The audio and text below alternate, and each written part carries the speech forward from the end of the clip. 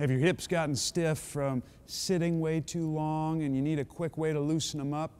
Hi, Dr. Zach Couples, physical therapist at Elevate Sports Performance and Healthcare. I got a move for you that will take care of that in a jiff. All you're going to do is have a seat on the ground. You want to bring your knees up to your chest.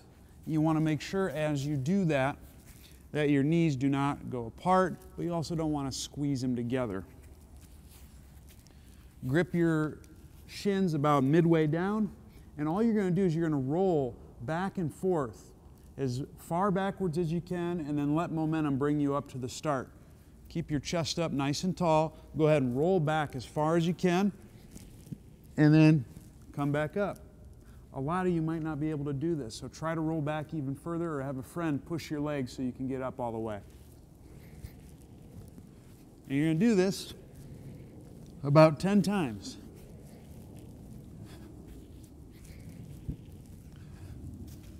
Do 2 rounds, 10 rolls, recheck yourself, go ahead and walk around and see how your hips feel.